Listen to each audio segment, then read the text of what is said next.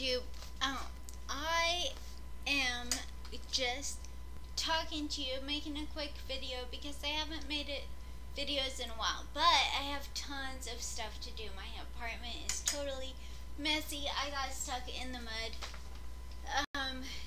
the other day when I was heading back, or I don't know, it was at a doctor's appointment. I ended up getting stuck in the mud.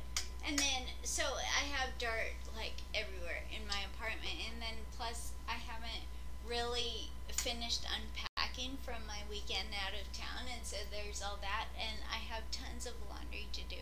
I just took the pillowcases off all the pillows and the sheet and stuff. So anyway, plus like dishes, I have dishes. I didn't even clean up the food last night because I didn't feel like it.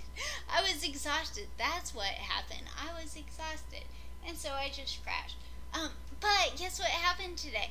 Today, I had an interview with the editor of the Moral Oklahoman.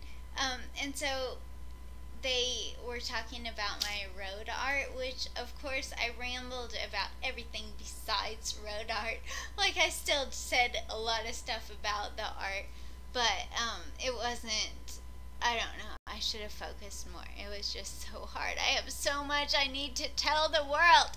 So much I need to tell everyone. Listen, pay attention. I don't remember though what all my important stuff are, but I was telling the guy, I was like, wheelchairs are mobile, billboards. He asked me what the main thing I wanted people to get out there. I was like, I don't know.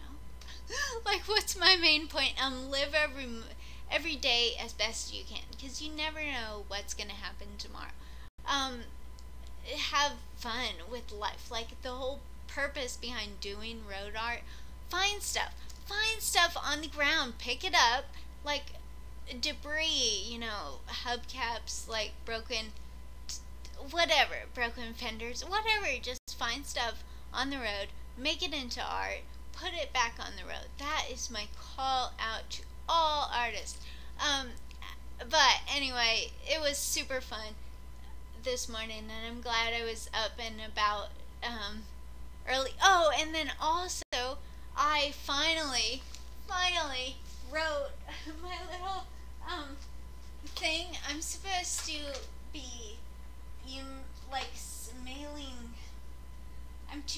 Supposed to submit a formal proposal, pretty much, to the guy at the DOT about putting some art up.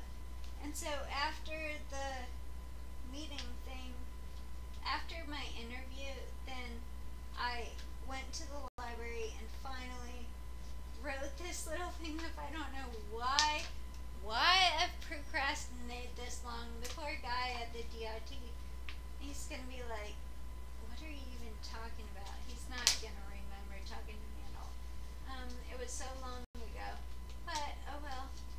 And look, this is, okay, I printed out some pictures of my road art, and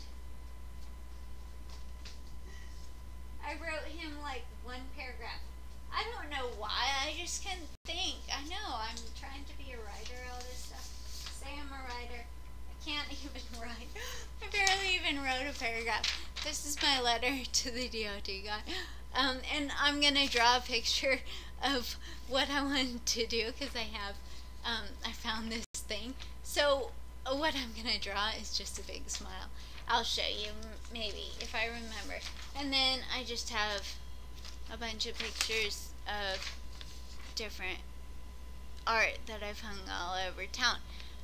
So anyway, this is all this says. It says, Dear Guy, I call myself a road artist. My wheelchair is my car, and in my travels around town, I often find debris such as hubcap rings.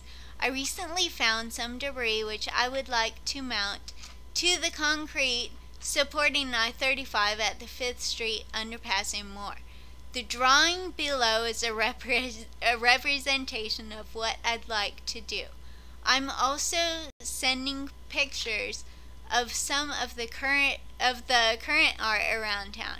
I'd like permission to use highway underpasses all over town as galleries for various art I make.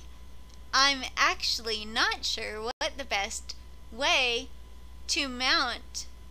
Oh man, I said to mount items to concrete is. Suggestions or exclusions in relation to materials used are greatly appreciated. Thank you for your time. Okay, so maybe I'll rewrite this. Maybe I'll figure out a better sounding thing. I have waited this long after all. I should make it good, at least not have an extra I in there. So anyway, I'm gonna have to do that, but at least I printed out some pictures. So that's cool, because I wanted to send him some of the pictures of my art. Like this, I don't know if I've shown you guys all this stuff. This is the awesome art around town. This one that's over the water. That little PVC pipe right there that's smiling at you. You know, those, one of them was like a hose clamp thing. It was probably the size of like a hula hoop. Each of those are about the size of a hula hoop, and then the smile is like, I don't know, 10 feet or whatever. It was so fun to take cross down. But anyway, this is one of my favorite. Wait a second, is that him? Yeah, that's one of my favorite guys. I pass him all the time. Anyway, yeah, but I spent all this time after, as soon as my interview was over, I just started overthinking like the whole time. Oh, I should have said this. Oh, I shouldn't have said this. What was I thinking? Like, oh, I forgot about this.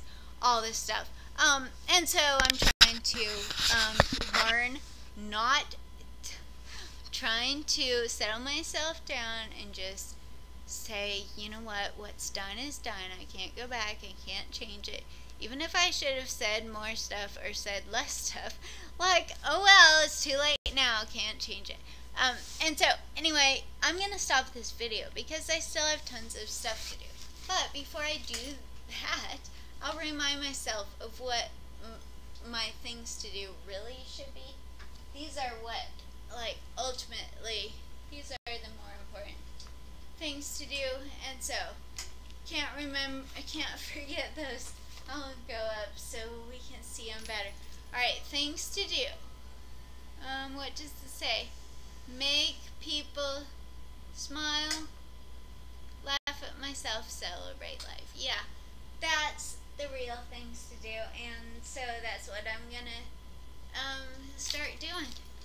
Oh wait, no, I'm not gonna start doing. I'm not gonna make people smile, or I kind of will celebrate life while I'm cleaning my house. I'll try, and I will make people smile. Oh, laugh at myself. Yeah, I'm sure that'll happen tons. Am I buckled? Okay, that'll save me a few laughs and maybe a few tears.